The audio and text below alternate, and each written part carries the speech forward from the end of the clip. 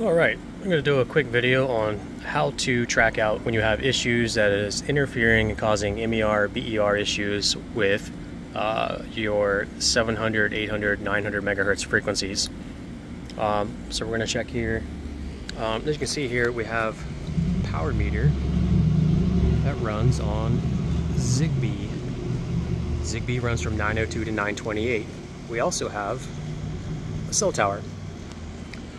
Both of those operate in between 700 and 900 megahertz area, and if there's any leaks in your cable plant, it will get in.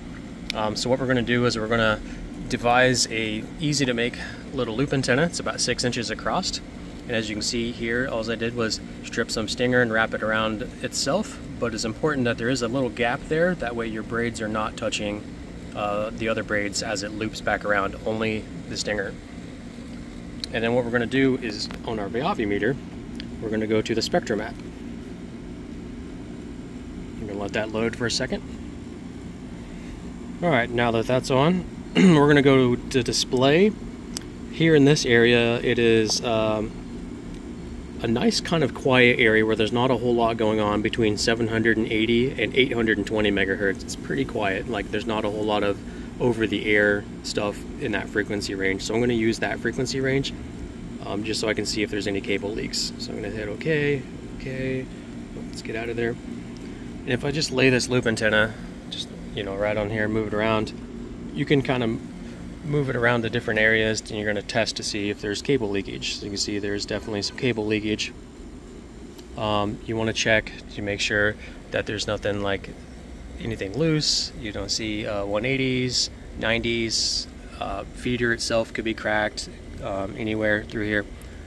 You might want to do some movement, wiggle some things around just to make sure that nothing's loose. Sometimes the feeder can be cracked, maybe a radial crack on the hard line, and just kind of moving it around a little bit so it's not so stationary, you may get results that may pop up to show you that there's a leak, indicating that is somewhere that the LTE and ZIGBEE and everything else that's over the air may be getting in that frequency range.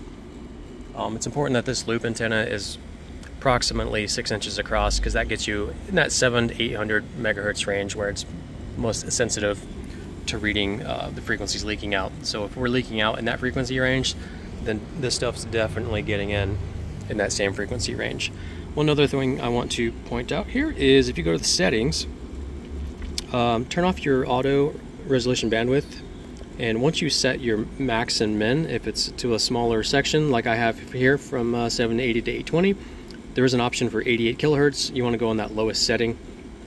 That way you can see a little better resolution here on your signal leakage here.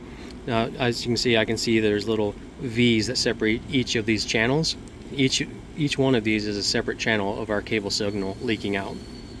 So if I go to the settings and change the resolution bandwidth to something, let's say 352, it's not quite as pronounced.